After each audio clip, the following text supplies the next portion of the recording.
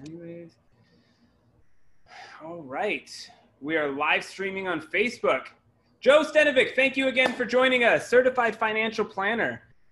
We are going to have some people trickling in here, I think. Thanks for having me back on. Oh, of course. It's not showing.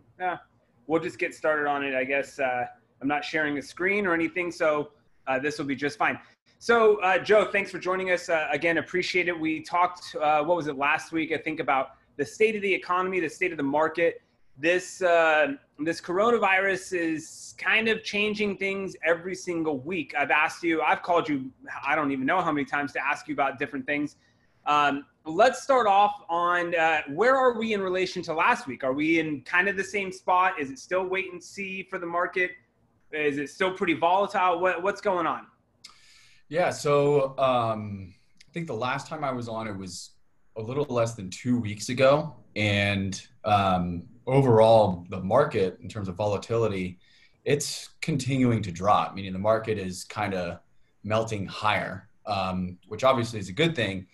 And, you know, the question is the why. Anyway, we kind of talked about this the last time I was on, and there could be any number of reasons why the market is going up. Like we talked about the Fed and the accommodative stance that they're taking, the expectations that this thing kind of passes at some point later this year.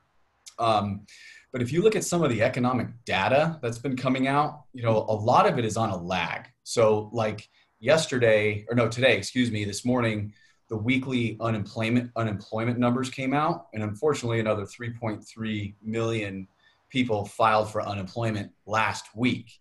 So there's a little bit of a lag when those numbers come out. But what is good, I guess the silver lining with these weekly unemployment claims is that each week they've been coming down. So if you look at when this, you know, at like peak virus time, when we went into shutdown back in, I guess, March, towards the end of March, the worst unemployment claim was 6.6 million approximately in 1 week. Yeah. And so every single week since then, the number has been coming down. And that could be for a number of factors, but I think one of them is because the PPP loans, so the Paycheck Protection Program, which was designed for small businesses, and small businesses are a humongous factor in terms of the economic activity around the US. Mm-hmm. That money is starting to trickle in to small businesses, and they're starting to, you know, I think bring some of those employees back onto payroll. Okay. And they're also realizing that maybe they didn't need to let people go. And so that's all good on the employment front. I think that's part of it. I think that, you know, those do sound promising. It sounds like about a half of a cut from what the highest point was for unemployment. However, we still need to sell our products and our services and things like that. So without a full open, we won't really know. And I think that's kind of what we're getting to, is that we're not going to know the economic impact of this until we go to a full open and see what it looks like then. Because we're still shut down, albeit partially, and some parts of the country are open and, you know, some parts are not. So I think we're going to know a little bit more, it seems like, in the next maybe month. Yeah, for sure. Now, a couple other things to point out with this economic data that I think is going to continue to improve. If you look at back in 2009, just to take a trip down memory lane for a second, and I'll bring it back. But in 2009, at the time, Ben Bernanke was the Federal Reserve Chair, mm-hmm. who today that's Jerome Powell. In 2009, he brought up the term what's called green shoots, which basically is a term that's been used over the course of economic history when you start to see positive signs of things turning around. Okay. So he brought that up. He mentioned that term in 2009. He got a ton of backlash from it. And I'm not saying Jerome Powell came out and said there's green shoots, but there are a couple things that you're starting to see that I think are positive that you're not gonna hear about in the media. Yeah. So just a couple quick facts. I wrote these down for y'all. So hotel occupancy rates over the last week are up significantly. Rail car traffic up significantly. TSA checkpoints. So for perspective, TSA checkpoints a year ago were around 2.2 million per day. So at the peak of all of this, TSA checkpoints were down to 85,000. So you went from 2.2 million to 85,000, which is just mind blowing. But TSA checkpoints are up almost 100% over the last week. Okay. So that's good. I mean, you're coming from an incredibly low base of 85,000, but we're moving in the right direction. Well, and that might be, and this isn't really, I guess, a question for a financial advisor or a certified financial planner, but this is more of a question for, maybe a psychologist, or are we just getting sick of the quarantine, and that's something we can get into on a philosophical level at a later point. So we don't need to get into it now. The main thing I want to talk about with you is the economy and the market. And it seems like we had a drop, but we had a bounce. And we talked about that bounce because we think, it's probably because we threw a lot of money towards it. And the government has thrown a lot of money, at small businesses, stimulus, big businesses, mid-sized businesses. Is this, and it's kind of been a rally since the lowest point. Is that not right? Yeah. And so is that rally sustainable, or are we in for maybe another drop soon, or can we tell? Yeah. So history, if we use history as a guide, and I hope I'm not repeating myself from last time, but I don't think we talked about this, but usually what happens when you have a recession and you see the market bounce the way that we've seen since the bottom on right around, March 22nd, March 23rd, something like that. So you go from kind of complacency to extreme fear. The market was fairly complacent, mid-February, extreme fear by the third week of March. Mm-hmm. And then you start to see the snapback because you realize, this might be overdone. What we've seen historically is the market rally, but then test those lows again when you are in a bear market. Okay. So, you people may have heard the term over the last couple of weeks, bear market bounce. Mm-hmm. Which is basically like the snapback that we're seeing, but we're going to retest the lows. I don't know. I mean, because we've never seen the market drop as fast as we did back in March, so we are in a place today that we've never been. We have never shut down the economy the way that we have.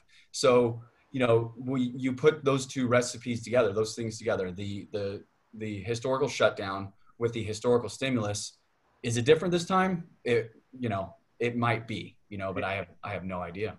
Well, I saw the news that, Berkshire Hathaway, Warren Buffett is sitting on $130 billion in cash, and he was waiting to land a whale or something big, some big company. And then the news came out that he didn't really buy anything. He actually bought some airline stock and then sold some airline stock at a loss because, and a lot of people are looking at that as some kind of signal that maybe it's going to go down even further. So I listened to his shareholder meeting, which was eerie because the Berkshire Hathaway shareholder meeting, it's held in Omaha where Berkshire's corporate headquarters are. Every year, it's a big deal for investors. Yeah. Because anybody that owns a Berkshire share can go to his annual meeting. Yeah.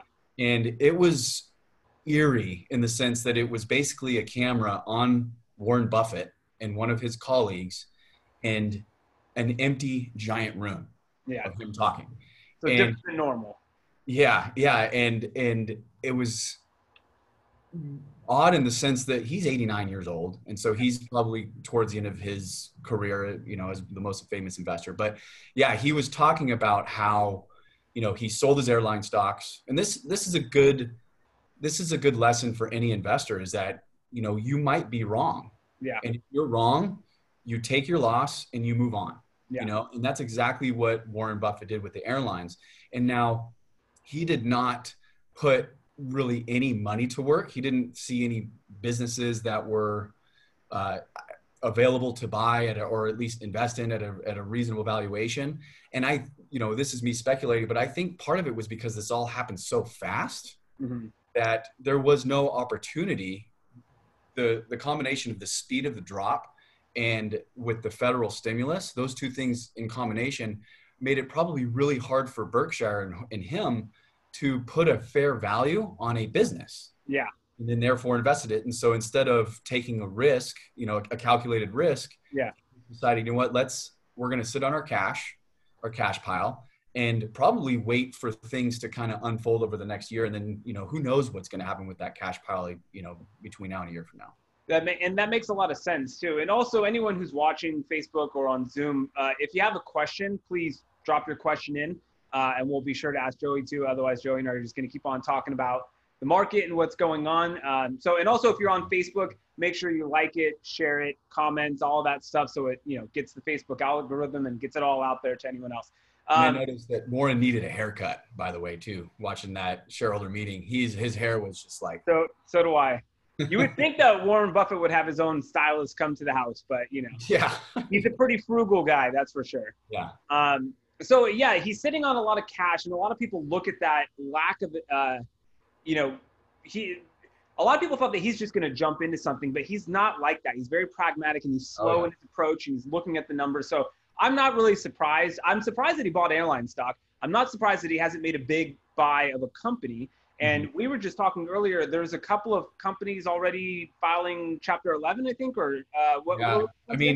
So first off, it is a sad day for me, okay? I'm a native San Diegan, and we just found out that Sioux Plantation is closing. I saw that. Which is just depressing, And, I know there's a lot of bad things going on, but we used to go there as kids. All the time, yeah. And so that's a big bummer. And understandably, honestly, there's a lot of people that probably aren't going to be comfortable going to a buffet for a long time. But Neiman Marcus filed Chapter 11 bankruptcy, and J. Crew, two retailers that I think were already struggling going into this. So any companies that are already struggling going into this are probably going to end up filing Chapter 11. That doesn't mean they're going away. Yeah. No, they're still going to be operating, but that just means they're renegotiating on that. Yeah, and I think that we're going to see, we mentioned this last time we talked, we're going to see a big change in the brick and mortar retail stores anyways. We were moving towards that. This is accelerating everything. I still feel like we're going to see a big drop in retail or commercial real estate, in the commercial real estate sector. Retail, I think, is going to have to adapt or die, just as we're kind of seeing now. Amazon, I think, might be a good play, financially speaking, for long term.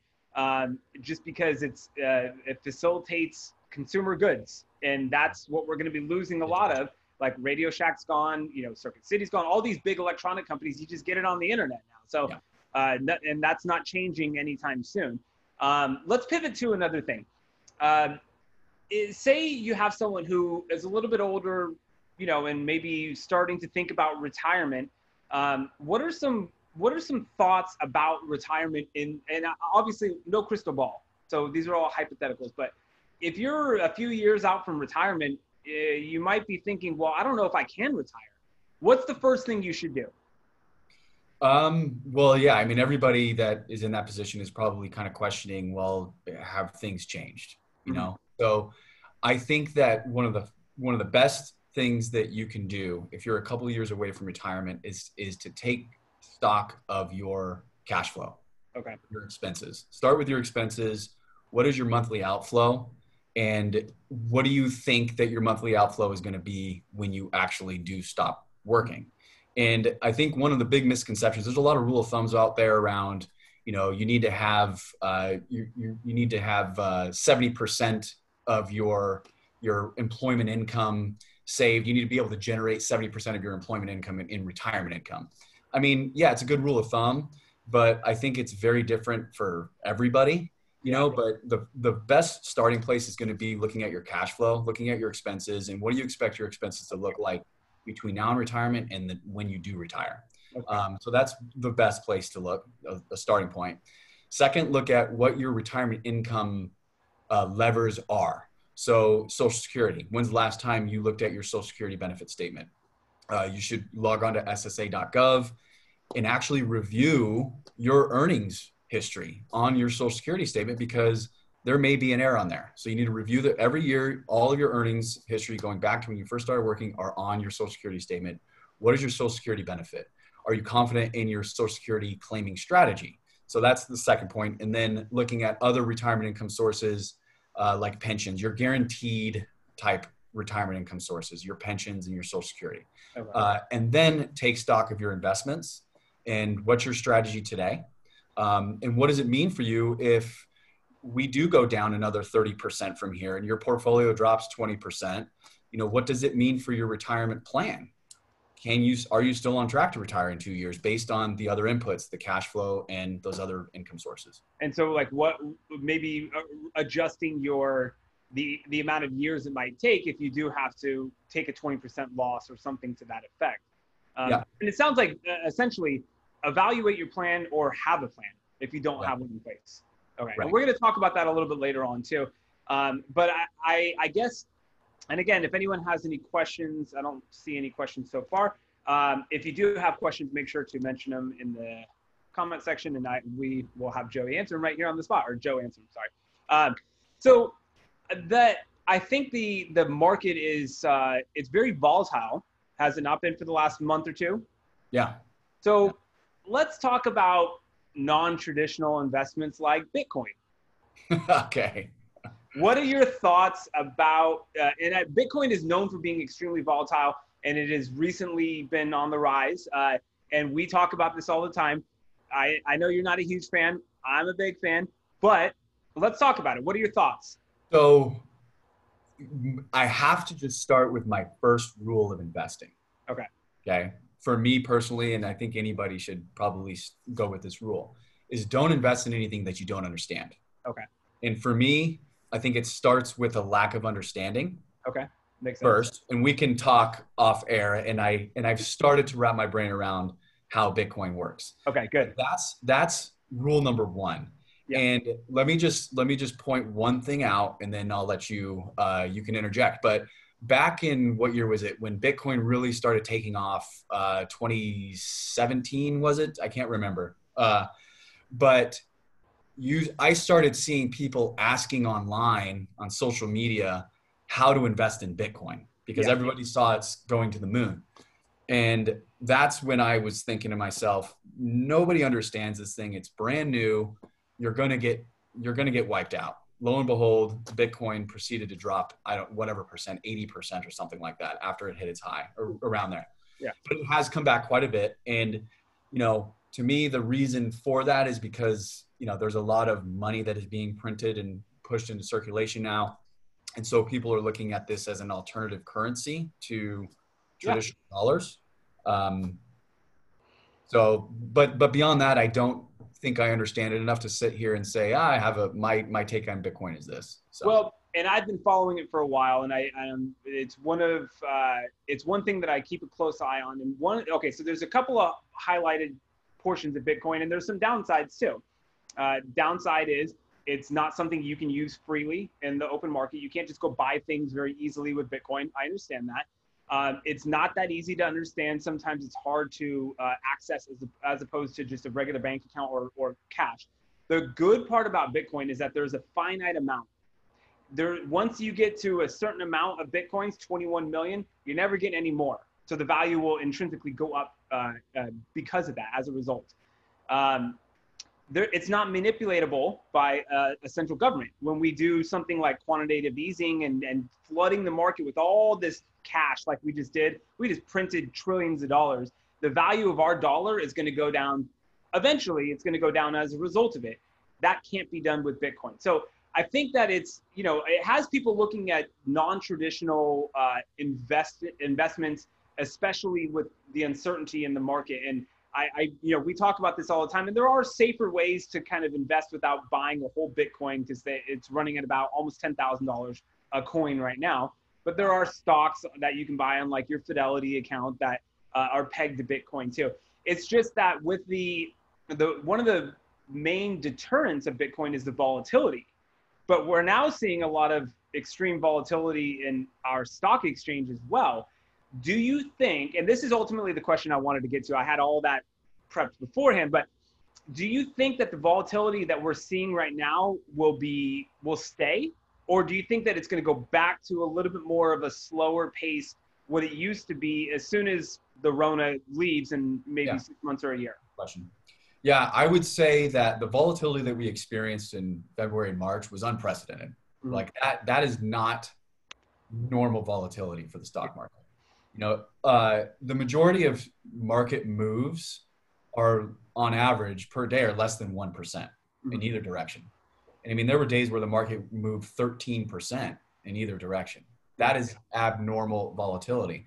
But given the circumstances, although abnormal, historically speaking, given the environment and what we were encountering, I think looking back, it was normal just based on the circumstances. But I don't think that it's going to be, we're not, depending upon what next exogenous event occurs. Yeah, we'll see volatility similar to that, but maybe normal wouldn't be the operative term. Maybe something that's more like acceptable or like expected, given the situation and the circumstance. Like if we all of a sudden, went to war, like in 9/11, it was extremely volatile afterwards because it was a catastrophic event that caused, wild movements.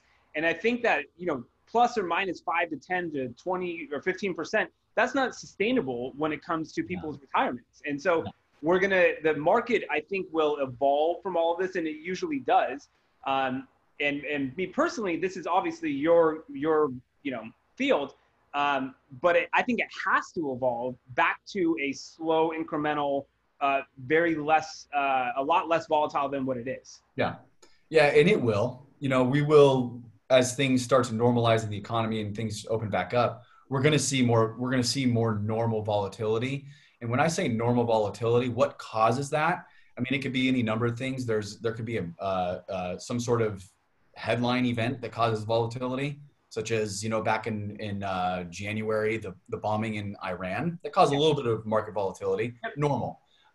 The other type of market volatility is going to be around what happens with corporate profits, corporate earnings. And I think what's interesting to point out right now in terms of not seeing a lot of volatility around earnings, it is kind of interesting to me because the stock market follows earnings from companies. Every quarter, whether good or bad, this changed like 30 years ago, whether good or bad, corporate executives, their career or their job oftentimes is dependent upon stock performance. And so they're very much quarter by quarter driven to maximize profits and earnings.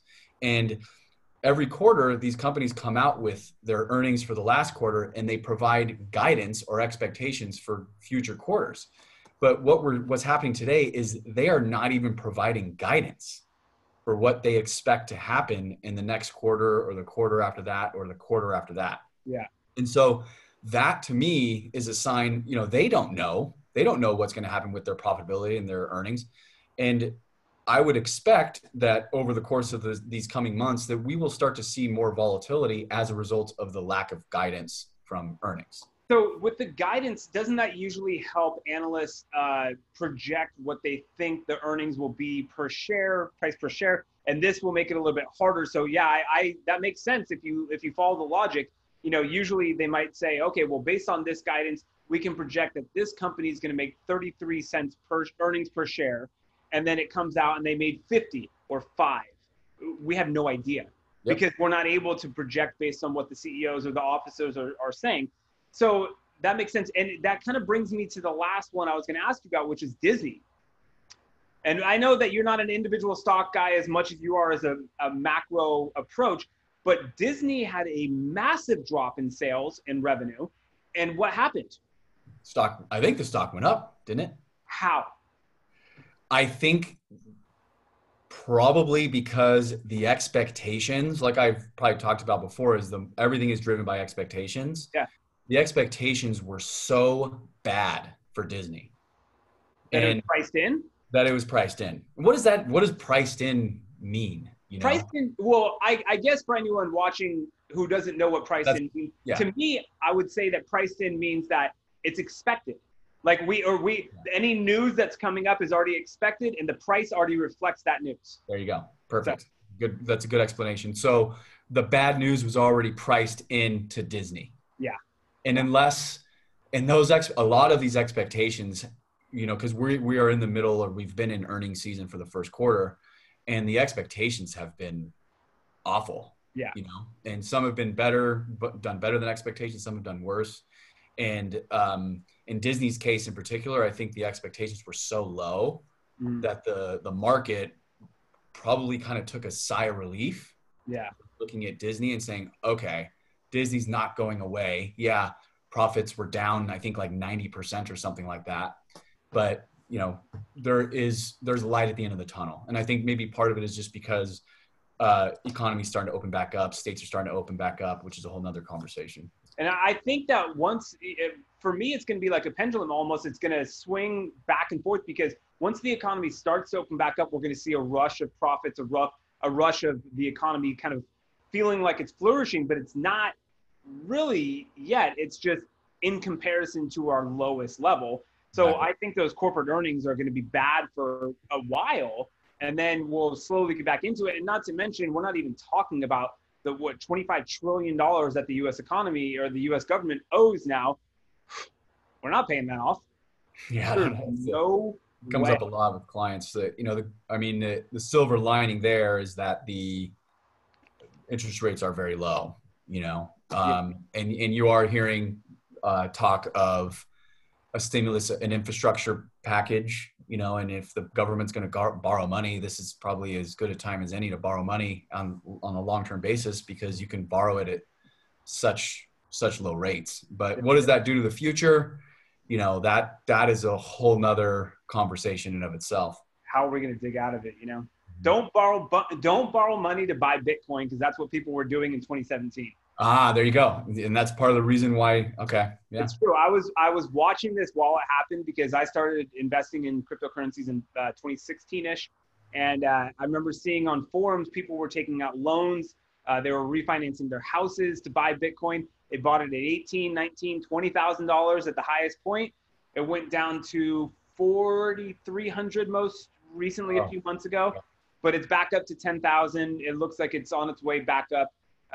We'll keep talking about it over the months here because I have a feeling it's going to go up to maybe six figures. We'll see. I know you're not a big fan, but I'll make you a believer one of these days. All right. Okay, so it looks like we don't really have any questions. Now, Joe, we talked about having a plan. And for anyone who is watching or seeing this video who doesn't necessarily have a plan, can you help them? Yeah. Absolutely. So if anybody has any questions about their plan or wants a second opinion or whatever, you know, based on what they're doing, you know, I'm happy to have a conversation. You can reach out. You can send me an email, send me a message through Facebook because I'll be tagged in this video. Mm-hmm. And we can jump on the phone and just have a quick conversation about what's on your mind and if you're worried about anything and go from there. Yeah, I think one of the things that I like that, you know, legal side plan, financial side plan, that's you. And having a plan in place is so important. I think that the corona pandemic has shine a little bit of light on people's plan or not, you know, having a full, robust plan in place. And it's so important to have. And you got to constantly evaluate and retool it and make sure that it's doing exactly what you want it to do. So I'll make sure to tag you and put your email because I know your email has a bunch of hyphens and dashes and colons and stuff like that. Yeah, put the email in there, yeah. And I'll make sure that people can click on that and someone can reach out to you directly. So I think that's all. Do you have any other things that you want to tell anyone? Any kind of last green shoots, that's what we're looking for. You know, so hopefully we start to see the economy start to open back up and hopefully the cases don't spike. Because if they do, then, you know, hopefully we don't have to start this thing all over again. But green shoots is really important. So green shoots, like would a green shoot be construction starting, a new construction? New construction, people starting to fly. Like I was saying with those stats, you know, more folks being comfortable getting on airplanes, people staying in hotels. Yeah. Those are signs that the economy is starting to open back up. That'd be good. Okay. Well, I'll keep an eye out for some green shoots and pass along any questions. Remember, Justin at lawyerandbluejeans.com. If you have any questions you want me to pass along to Joe, we're going to be putting up his information on the show notes and in the Q&A as well, too. So that way you can click on this. Email me if you want me to send you this, the link to this video so you can watch it at a later point or send to someone else. We're going to try and do these every week, every other week where we get a kind of a market update. That way you can ask any financial questions. It's not very often that you can ask an attorney a question for free or a certified financial planner a question for free too. So we want to have this out there for you in case you have questions. You don't want to pay. You're afraid to go into an office or whatever. We're here for at this forum, basically to make sure that your questions are answered. So Joe, thank you again for joining us, and we'll see you in the next week or two. All right. Thanks, Justin. Take care, everybody. Thank you, everyone. Make sure to like and share on Facebook, and we'll see you next week for Brad Seaman and Jason Yost talking about a new bill that might reduce tenants' rent by 25%. We'll see you next Monday. We'll talk about that. Have a good day. Bye.